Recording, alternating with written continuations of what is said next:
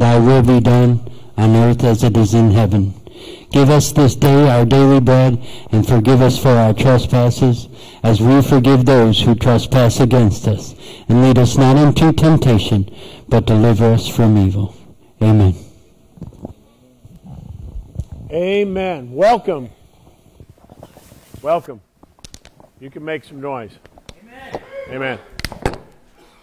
Well, we've been talking about the I ams of Jesus, and probably as I go through and really reflect, I think tonight's is probably the one that it's the pinnacle. It's the one that without this one, everything crumbles.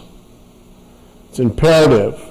Talked about, I am the bread of life, I am the light of the world, I am the gate, and I am the good shepherd. Tonight we're going to talk about, I am the resurrection and the life. Amen? You know, listening to that song, you know, if you walked out of the grave, I'm walking too. Amen? So, if there was no resurrection, we'd have a problem there, wouldn't we? Amen? There'd be a big problem, and I think a lot of the way we base the decisions of our life really are, they hinge on our understanding that the life that we're living here and now is temporal. It's so infinitely small in comparison to eternity that goes on forever.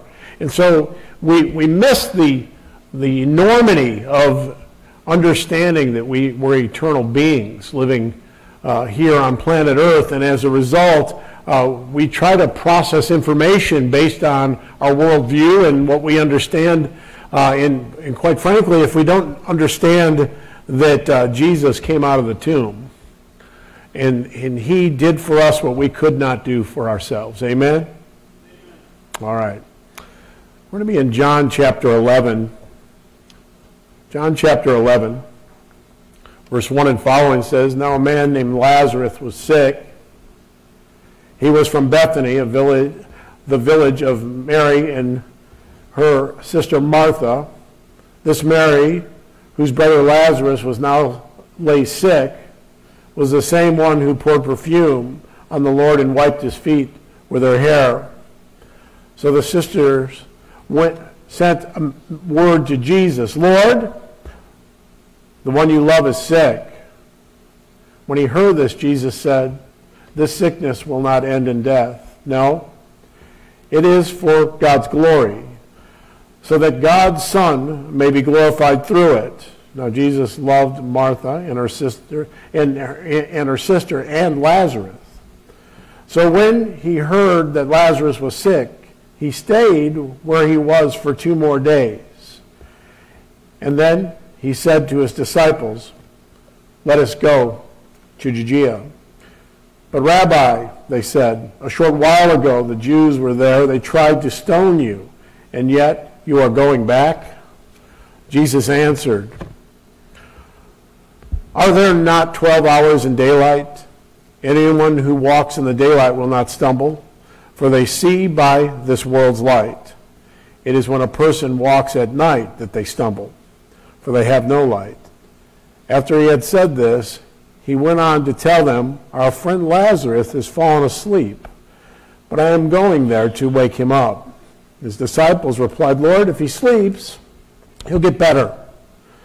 Jesus had been speaking of his death, but his disciples thought he meant natural sleep.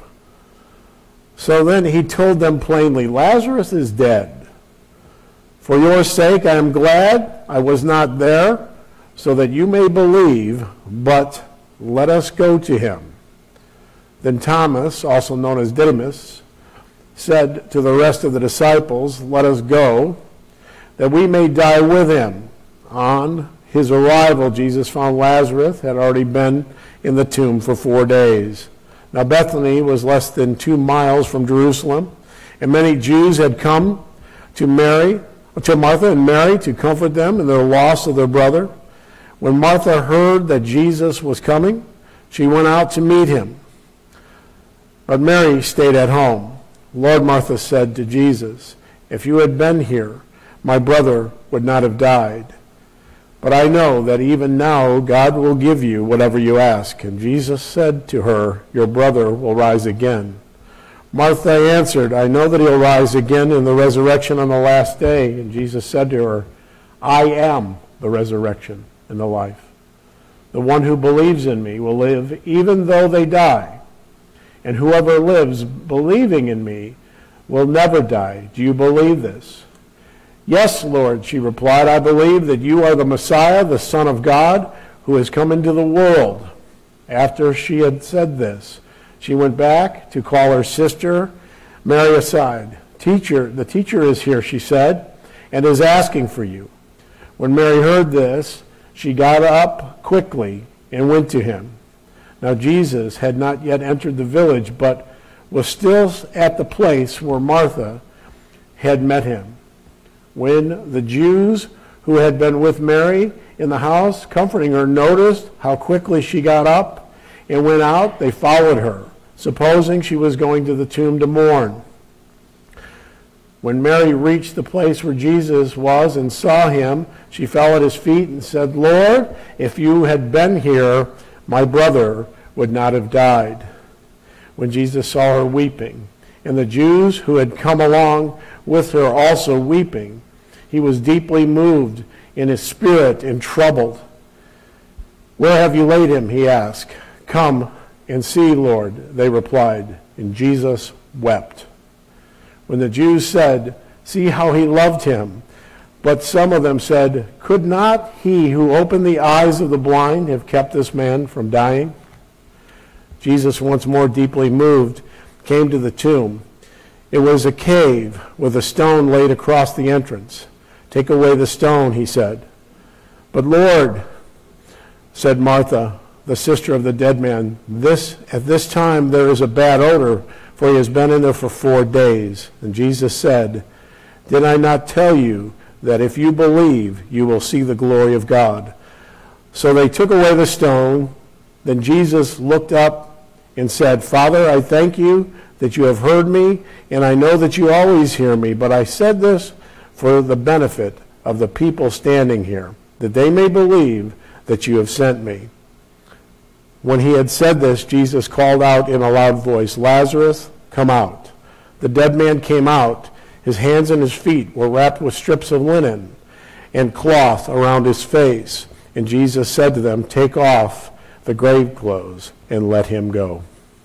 Well, that's a picture there that's an amazing picture. And you can imagine the picture back in the day that when someone would die, they would have professional mourners come. Professional mourners would come and they would wail. They would just spill themselves out in grief with the family. And so these mourners came, and Jesus is looking out. These are his tight people. These are the people that he is that are very close to him. And he sees their condition, and he's understanding. He stayed behind. The scripture says that when he heard of the grave condition of Lazarus, he stayed for 2 more days. So by design, he stayed in an order that Lazarus would die. Are you with me? Let that simmer for a minute. So Jesus comes, and his full intention is to show these people on the front end, before the grave, before Jesus was crucified, to show these people that he had power over the grave. Do you hear what I'm telling you? So this thing's unfolding, and I've often thought about Jesus in the emotion that overtook him, because when you look at your friends, and they're hurting deep, naturally it's going to move your heart too, amen? But more than just the temporary pain, the bigger picture is they had no concept that he could say, "Lazarus, come forth." They had no concept that everything that occurred there was by design. Everything that Jesus did on this whole journey was by design. It was focused on there's a point that he entered this world, born of a virgin in a manger, and there was a point that he was going to exit this world, and it was going to be on a cross, and he was going in a tomb, and he had to come out on the third day. And everything on that journey pointed to that cross and that resurrection. And this moment was painting a picture for them at the cost of their emotion and the pain that they were going to experience. And Jesus looking at them and knowing in advance that how this thing's going to unfold, even as he's crucified and he's in the tomb and he comes out, he knows that their hearts are going to be deeply troubled. And he sees it right there with Lazarus. He weeps amongst them, and then he does what only he could do. Is he commanded life over death. Amen? If we can get the picture of that, and I've often thought about that, Lazarus in the tomb. He's in there, and you hear the warning to Jesus, you know what? When you roll that stone away, he's been in there for 4 days. You hear what I'm telling you? There's going to be a bad odor, right?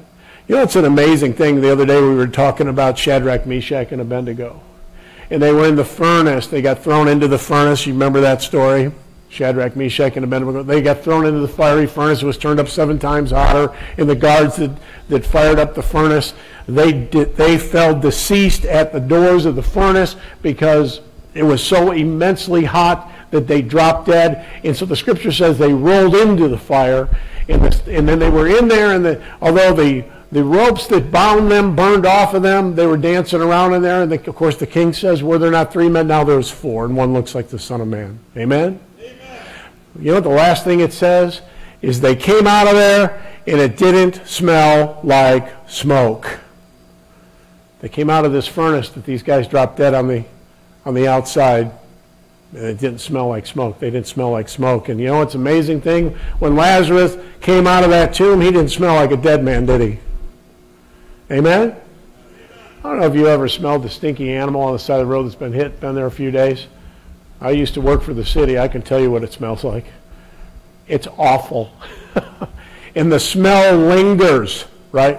We used to throw them in the trucks. I'm just giving you a little brief testimony. It's awful. It's a horrific experience.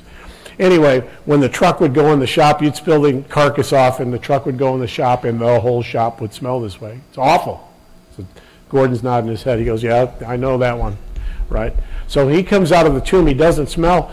The tomb doesn't smell. And he says this classic, take off his grave clothes.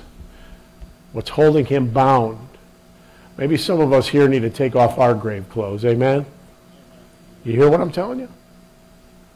Maybe we're bound and we don't need to be bound.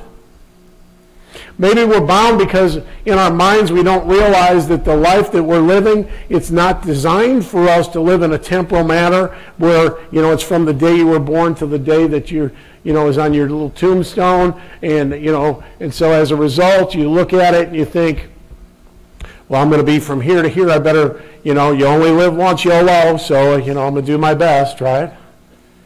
Instead of, no, you're born in the flesh of your mother. And then you live through eternity one way or another, and we're going to get to that. But to get your mind wrapped around how drastically different, understanding that Jesus was victorious over the grave. I love that tune where it says, he walked out of the grave. I'm walking too. Amen? If you don't understand that, if you think that, you were born here, and then you're going to die at a certain day, and then you're just going to go in the ground, and maybe you'll be fertilizer for flowers or something, I don't know. And that's where it ends.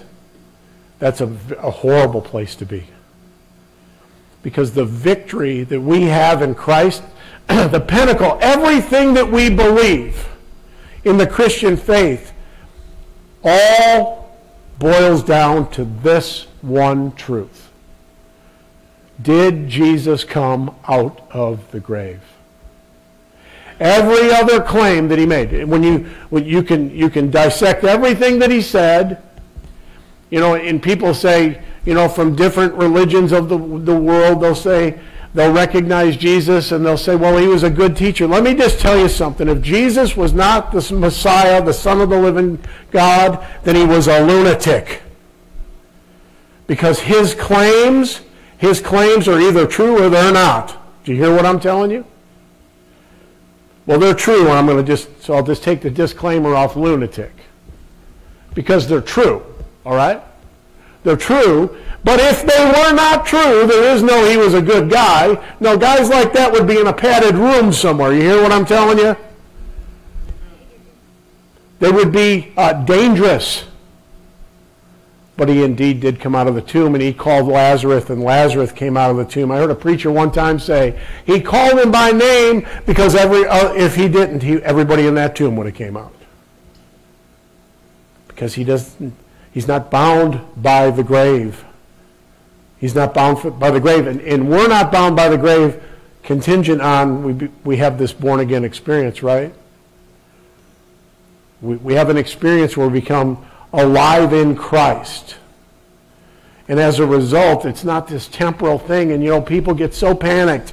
And they're clinging to every little thing because, God forbid, somebody passes away. And that's an awful experience. And we all feel a void when we lose somebody. But let me just tell you the most wonderful reality that is available to mankind.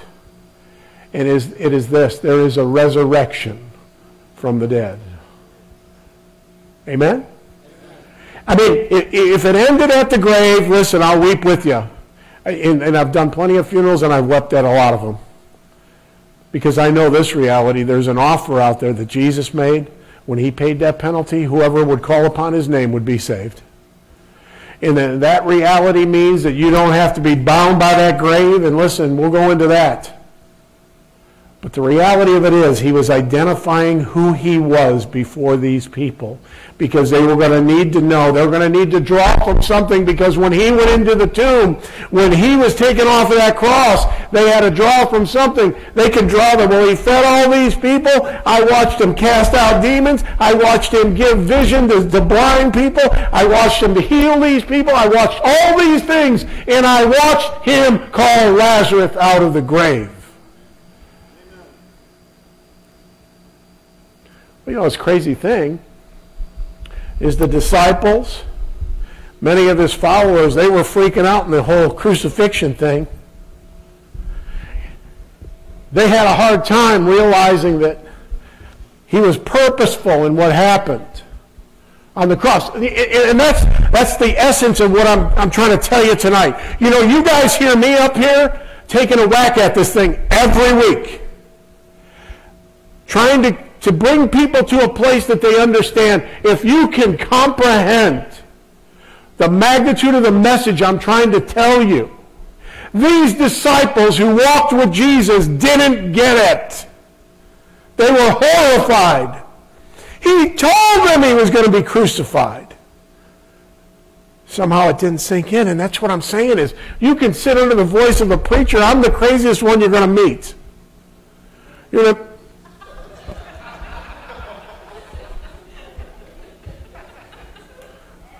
Do you have to sit up here? So, all right.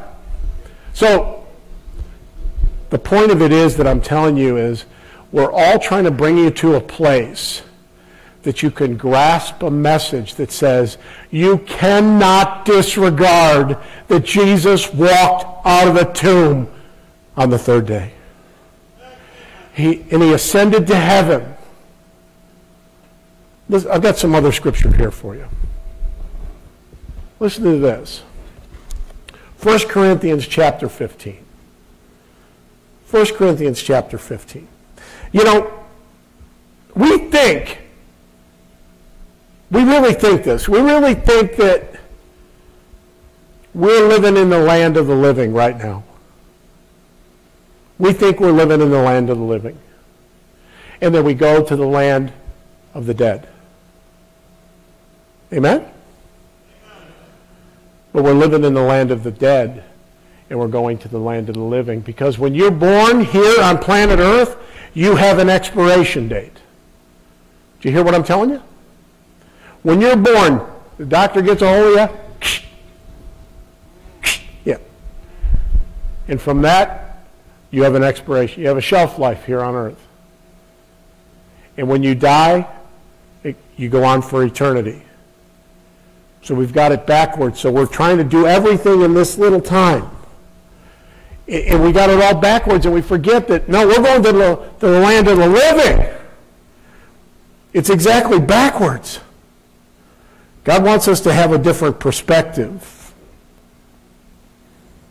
He wants us to get this truth, because everything that we believe hinges on this.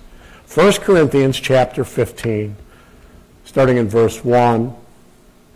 Now, brothers and sisters, I want to remind you of the gospel I preached to you, which you received, and which you have taken your stand.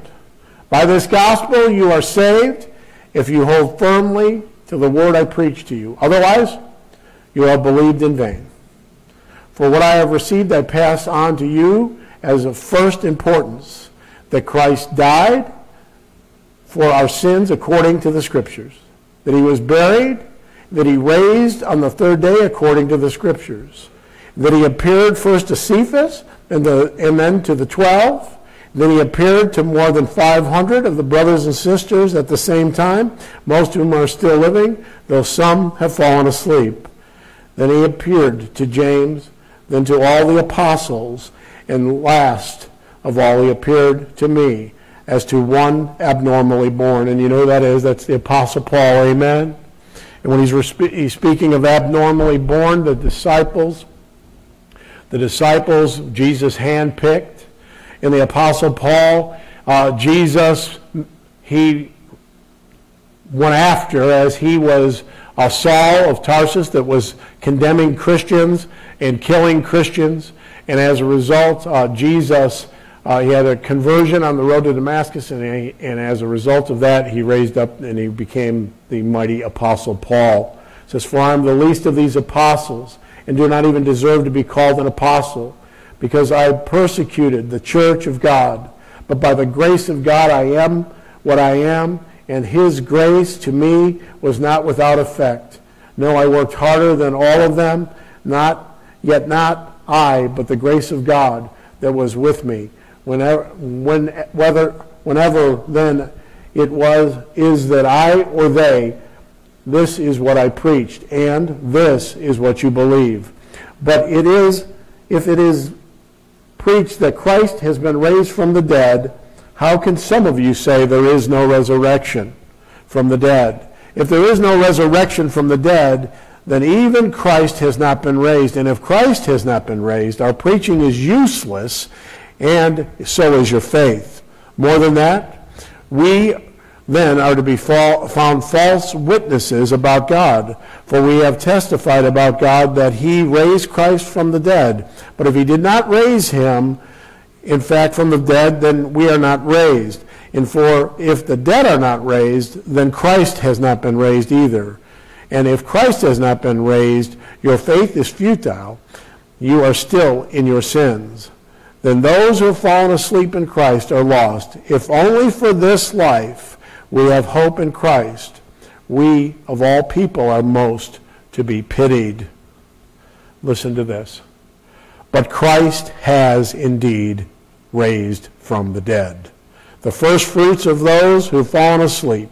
For since death came through a man, the resurrection from the dead also comes through a man. For as in Adam all die, so in Christ all will be made alive. But each in turn, Christ the first fruits, then when he comes, those who belong to him. Then the end will come, when he hands over the kingdom to God the Father, after he has destroyed all dominion, authority, and power. For he must reign until he has put all enemies under his feet. And the last enemy to destroy is death. For he has put everything under his feet. Now then, it says, everything is put under his feet. It is clear that this does not include God himself, who put everything under Christ. When he has done this, then the Son himself will be made subject to him who put everything under him, so that God may be all in all. But you have the big picture here. Got this big, big, big picture. And it all hinged on this picture, Jesus rising from the dead. Jesus rising from the dead. Because the whole ball of wax, if you will, hinges on the fact that the penalty of our sin was paid for by the sacrifice of Christ on the cross, and there'd be no power to the message if Jesus was still laying in a tomb. Amen? So if you could imagine, it reminds me of trying to take control of something because it's so powerful. Imagine the rulers of the day. Jesus is in a tomb, and they were panicked. Every time something would happen with Jesus, they were horrified because it threatened their position as leaders. Jesus would crush who they were publicly by shining a light right into the recesses of their heart and exposing things about them publicly, and that they didn't like that at all. But the reality of it is they wanted to do away with Jesus, and they thought they believed. Even after having to deal with the experience in the garden when they came to arrest Jesus, and when he said the words, "I am," the ground earthquaked and the guards fell off their feet. And so you have this experience, and you have some of them, and I think many times, some of the guards had a conversion right there in the garden. Minimally in their mind, they knew that something supernatural happened, that the name of Jesus was powerful, and that crazy stuff was happening. They knew that when he gave up his spirit, they knew that the earth quaked, and they knew the supernatural experience that was going on around them. And you have to understand, they're looking at those things. Some of them completely blinded in denial. Some of the religious leaders looking and probably wondering about this Jesus. When you look at all of the circumstances, when you look at the crucifixion, and then Jesus going into the tomb, and the religious leaders were so uptight over this Jesus, so they said, let's put guards at the tomb. Let's seal the tomb so that we can make sure that nobody can move that stone away. And so if you can imagine, it's heavily guarded, the stone's put in front of it, and they're going to stand there and watch guard to make sure the disciples don't come at night and pick Jesus up and take him somewhere.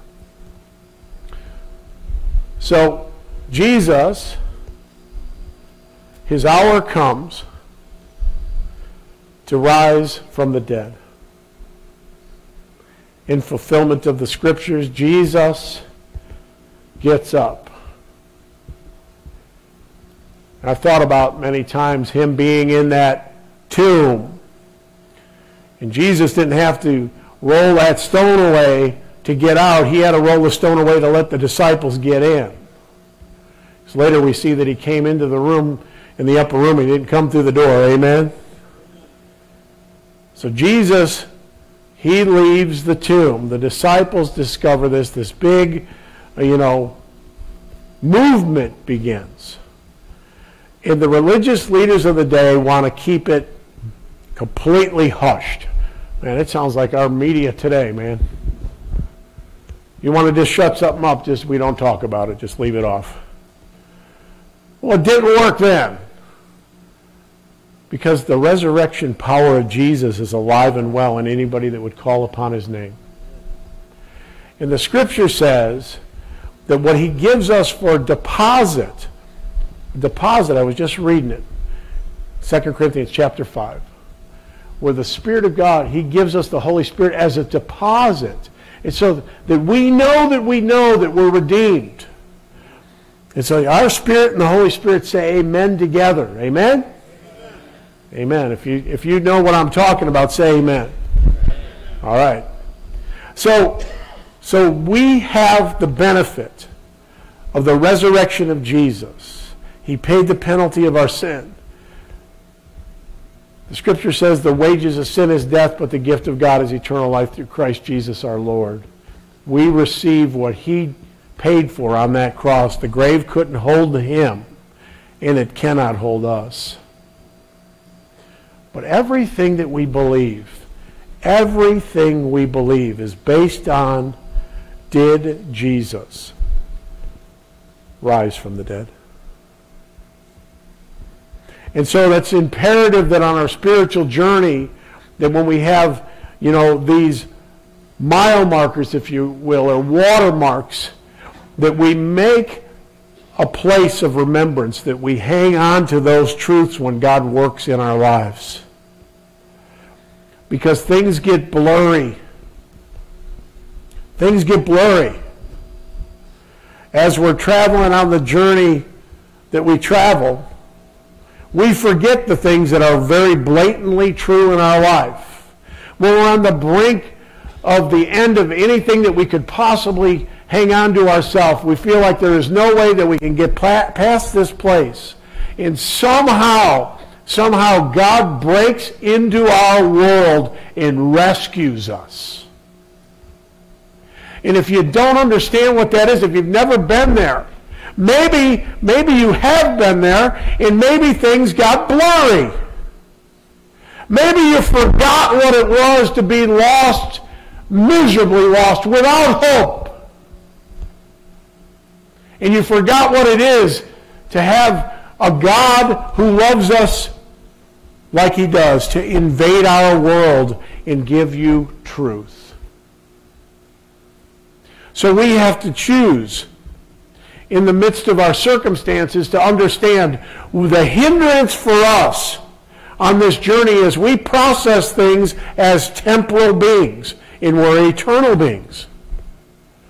So as a result of that, we look at our lives and we're processing in measurement of the way we think things should go based on temporal measurements. And God says, I'm not interested in that at all.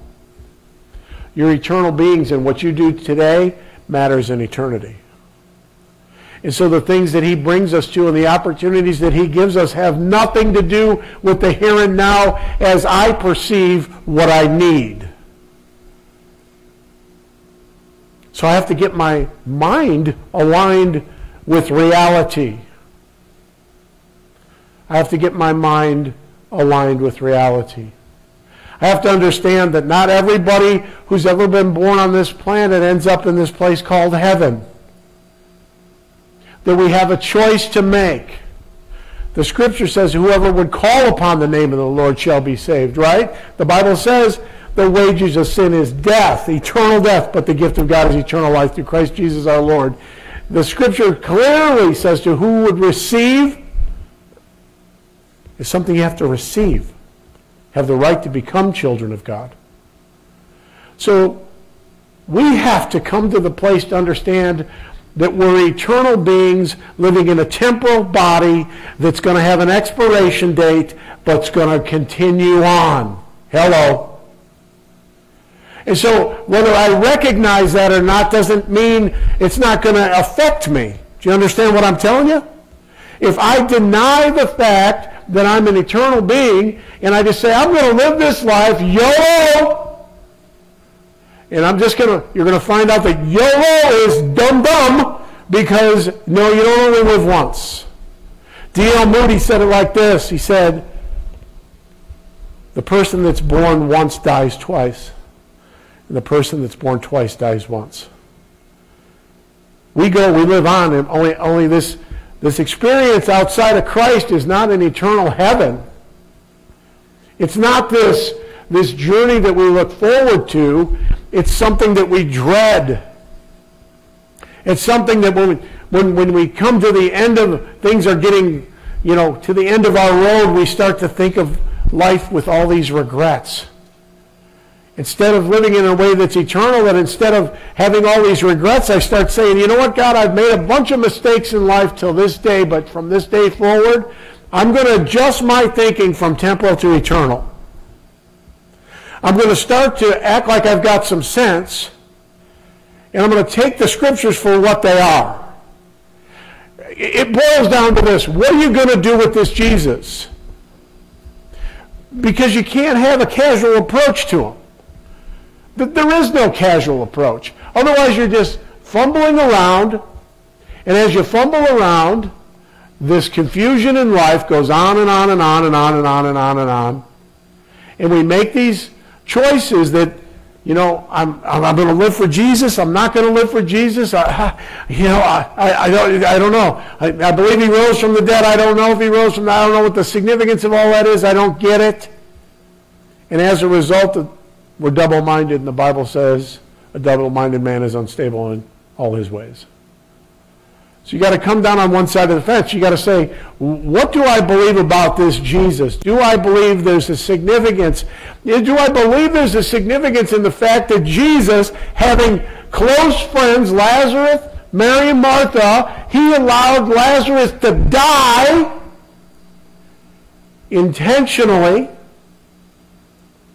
so they could get a hold of a truth that the grave didn't have a hold of him. And it doesn't have to have a hold of us either. You hearing me? And that radically changes who we are. It radically changes who we are. To understand anything that we can live for that's temporal is complete foolishness. Complete foolishness. I was just reading the scripture that said, you know, I've got all these crops, and I've got these barns, and I'm going to tear them down. I'm going to put new barns up so that I can eat and drink and be merry. And the scripture says, "You fool, your very soul will be required of you today. Then who will spend what you have worked for?" Where I'm going with this is to say that there's power in the name of Jesus. And the reason there's power in the name of Jesus is because he paid the price of our sin on a cross, but he was on a mission. And that cross led him to a grave, and the grave led him to walking out of there victorious over it.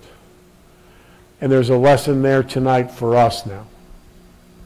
In the same way that Mary and Martha and those who were mourning were there and they seen Lazarus walk forth, that here tonight, that we can make a choice to understand that our life can radically be changed because Jesus came out of the tomb on the third day.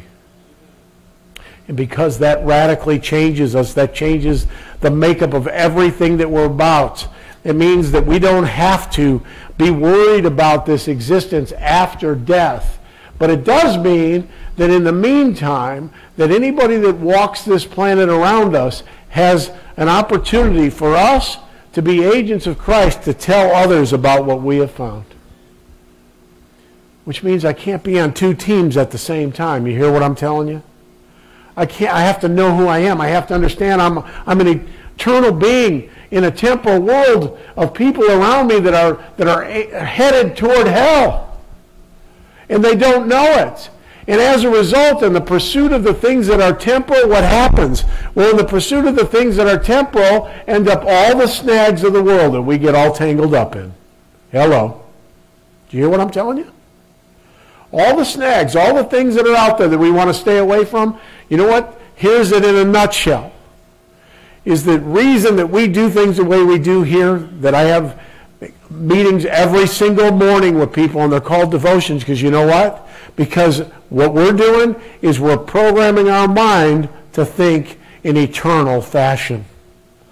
Which means the snags and the snares that would befall me when I'm living temporally are gone, because they don't have a hold on us anymore. It's just like Lazarus got the opportunity of hearing out of the words of Jesus, "Take off those grave clothes. You don't need them anymore." Amen? Well, I don't know where you're at tonight. I don't know what journey of life you found yourself on. I don't know if you came through the door here tonight, and maybe maybe for you, maybe the grave for you means it is the end as you know it here, and there is no hope for you because you don't understand that Jesus died on a cross to pay the penalty of your sin. And if that's the case, you need to receive that right now. I always give an invitation at the end of a service, and the reason is so you can respond to what you just heard. But if you have asked the Lord to save you, if you've done that, if you've been at a place that you said, came to the end of yourself and you said, God, I want what Jesus did on that cross to count for me. But I don't want to just have it just because I get a get out of hell free card. But I want a new life in Christ that's not focused on temporal things, that's focused on eternal things. That turns the corner in my life to say the things that were on the table for me are no longer there. And you're hearing something here tonight. You're saying, you know what, I'm in the temporal lane. I'm a person that's asked God to forgive me through the blood of his Son, but I am in the temporal lane, and that's what I live for. Well, you need to do something about that. You need to do something about it. We do it by, counselors, would you come forward? We do it like this.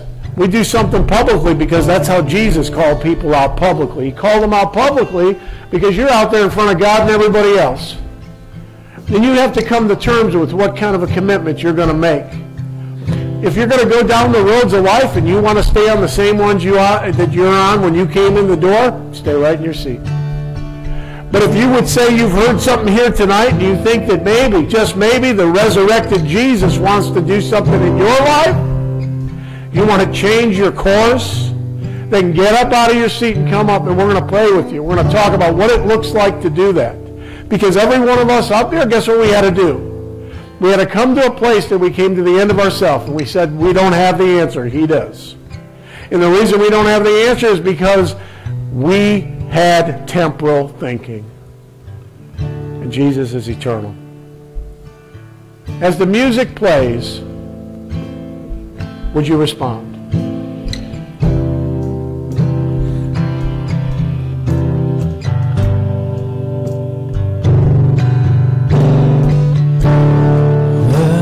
Is the Lamb who was slain. Holy, holy is he.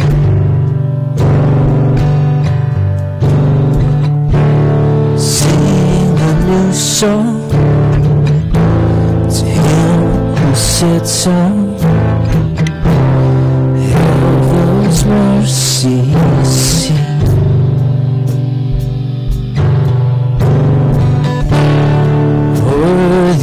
Is the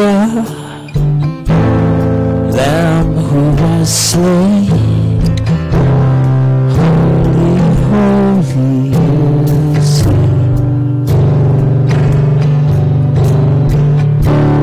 Sing a new song to him who sits on heaven's mercy seat.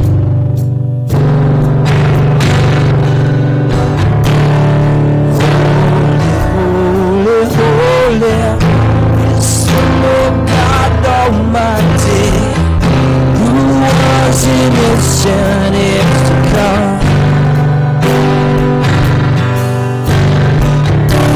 With all creation I sing praise to the King of Kings.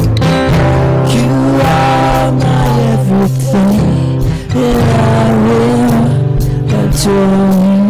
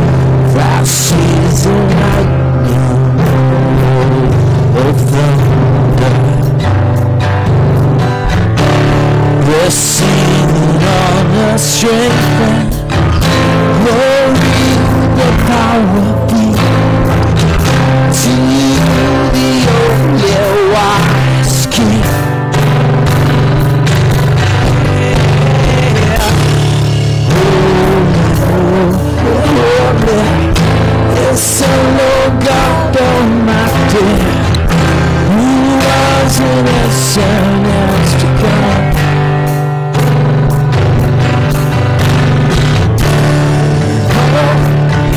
Should I say, press to the King of Kings? You are my everything, and I will adore you.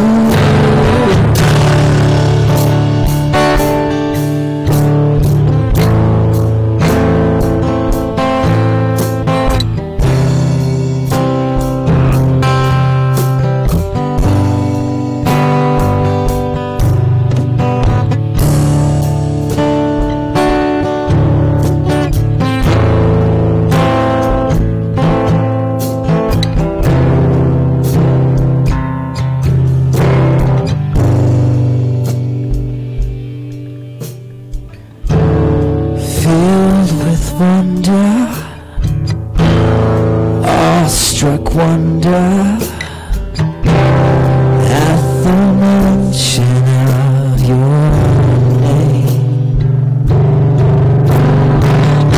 Jesus, your name is power, breath and living water, such a marvelous mystery.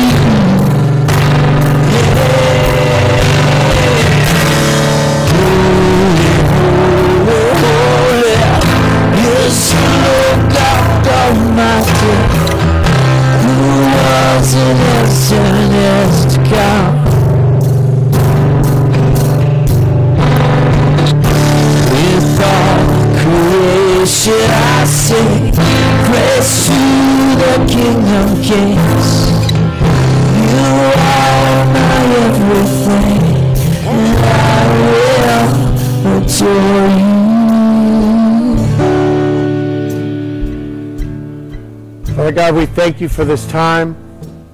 God, I pray you would help us as we go from this place. Help us to walk in the victory that's already been won. Pray you receive the glory, God, just in the attitudes of our heart as we respond to you. Be glorified in Jesus' name. Amen. You're dismissed.